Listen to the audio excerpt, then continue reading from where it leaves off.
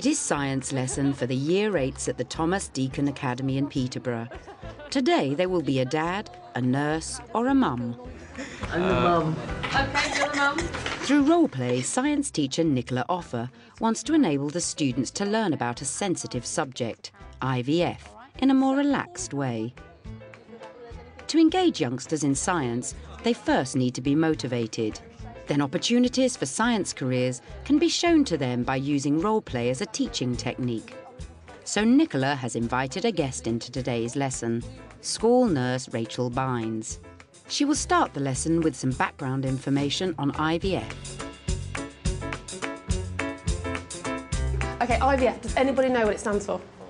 In vitro fertilisation. Fantastic. So we have an egg. Using transparent plastic eggs and a marble as a nucleus, Rachel explains the situation of parents called Maya and Jake, who desperately want a baby. But the mum is suffering from an inherited disease called LON, which makes her blind. She doesn't want to pass this on to her child. This is where IVF can help. We take out this fertilised nucleus from Moira and Jake's egg and put it inside the healthy sac. Yeah? So once you put it inside there, this baby will, in theory, have two mums but one dad. I think they do need the background knowledge in the first place so they can have that foundation to build upon when they're doing the role plays. But I do think it's a good way, you know, especially with the Year 8s, to be able to get them to explore the different issues. So you're in groups of 3, and in that group of 3, one of you is going to be the mum, one of you is going to be the dad, and one of you is going to be the nurse. After the students have picked their roles, they meet with the other mums, dads and nurses to prepare for role play. As you'd expect, the mums have lots of questions. Will it make me ill? Will it hurt? Will there be any after effects? What are the chances of it working? Will they get some of their genes passed on to your child? I actually thought that the students would be quite reserved in the way they spoke to each other, but actually they've thought about things that I didn't even think about. And they've really taken on sort of with quite a lot of maturity, which surprised me as well, because, you know, it's quite a sensitive issue. But it's not so easy for everyone. The dads are struggling. Well, I know something you could say to the woman. You could say, we're going to get through this. How long is the needle? Yes. Nicola tries to push the dads a bit. Read one to me. What are the chances of it working? OK. Is that, like, your biggest priority? I think will it cause problems for the baby? The reason why they're having to have this procedure is because the mother has this disease which is causing her to be blind. Yeah, so the biggest concern will be, obviously, having a healthy baby. Nicola facilitates the mums and dads, while the nurses get professional support from Rachel. They have the hardest job, since they have to have all the information ready. They have to think about all the possible questions and concerns mums and dads could have and be prepared to answer them. Could the baby die? Is it the egg or the nucleus which has the disease in? Are the babies allowed to meet the other mum? I was quite surprised in some of the questions that some of the students asked, ones that I hadn't thought of, but that's the whole way with teaching, they always ask you surprising questions. Things about ethics and religion and stuff like that, which I hadn't initially thought of would come into the IVF, and they brought them up. And it's not only the ethical and religious aspects that make IVF such a sensitive topic. Sometimes it can even be slightly embarrassing for the pupils to talk about the science involved. How do you get the sperm out? OK. Have you ever heard of masturbation? Nothing to worry about, nothing to be embarrassed about, but that's what they have to do. OK, that's how they get the sperm out. And they have to give the sample and they have to donate the sperm while the woman is under anaesthetic. OK, don't worry, nothing to worry about. It's a really good question, though, because if you hadn't asked it, somebody else would have. So it's a good point to bring up.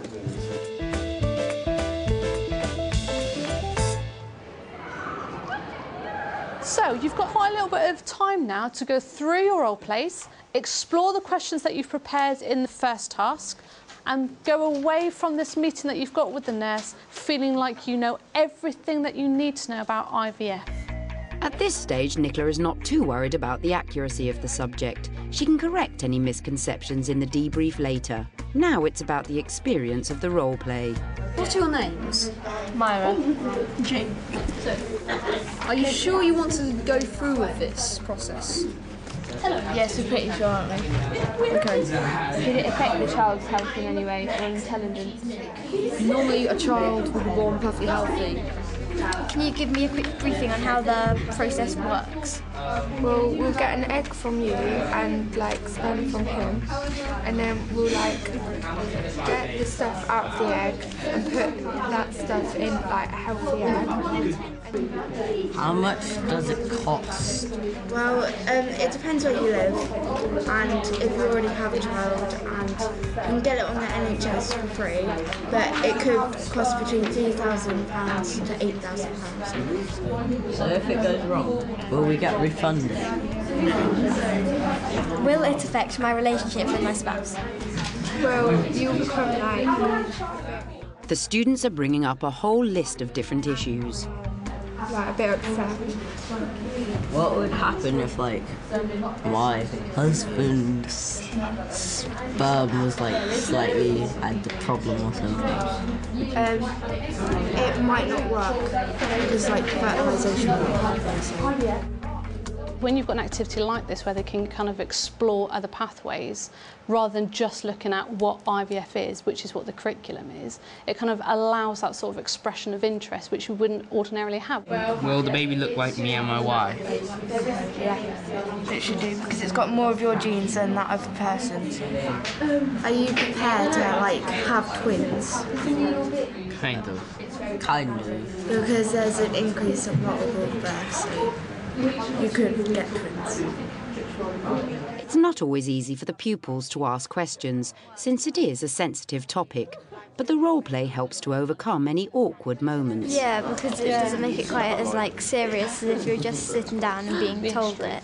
I didn't know what IVF was, so that was very interesting to learn about, like what it was and what people like have to go through and stuff when they have the treatment.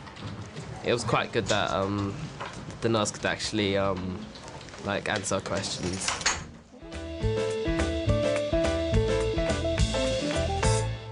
What sorts of things did people discuss? What were some common questions that people were asking? Yeah. If it would affect the child. Okay, in what way? What were your concerns? Their brain or their shape of body or something. They asked if anyone had died from it, or if they could have a disease. We said today that we're going to be looking at, you know, how we can use science in the future and how that science is involved in a situation like a couple using IVF. So what sorts of professional people and jobs do you think people will be involved in a situation like this? You could have a clinical physicist. Okay, what else? Yeah. A surgeon. Maybe the person who uses the scan of the ultrasound. Psychiatrists. Psychiatrists. How might a psychiatrist be involved in a situation like this? Well, if the baby dies because it doesn't work, like the mother might go crazy or something like that. Might go crazy. Okay, so yeah, they need support to help them in that difficult time.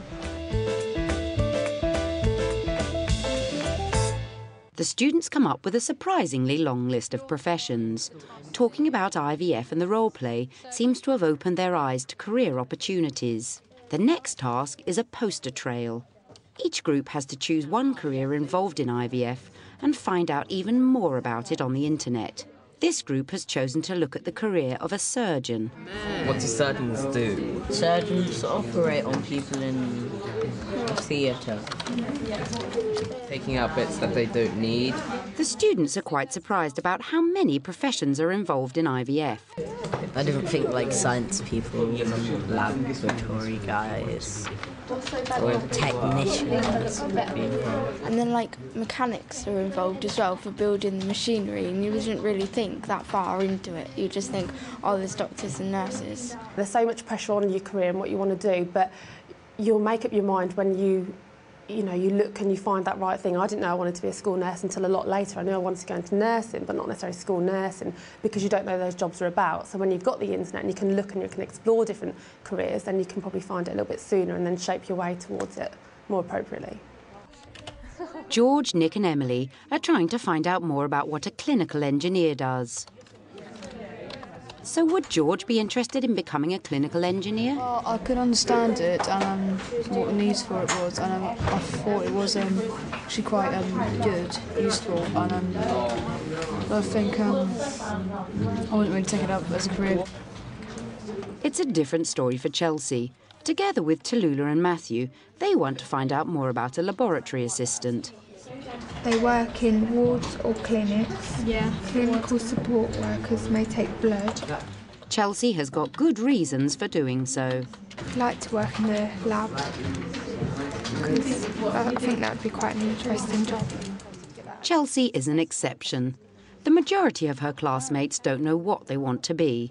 They are the ones Nicola wants to address. What quite a lot of schools do is they have a careers day or career fair, and everyone goes crazy about careers for the day, and then they go back to their lessons. And actually that's not what a career choice is about. You don't flippantly on one day say, oh, I spoke to a nurse today and actually I think I want to be a nurse. That's not what it's about. It's about a consistency and about exploring avenues all the time and sort of saying, oh, well, I've looked into this, no, I've looked into that. Not just looked at a pinboard and said, oh, I need a C at this, oh, I've got that, therefore I can tick the box and I can go into that career. I think it needs to be something that infiltrates across their curriculum and their personal choices and their interests.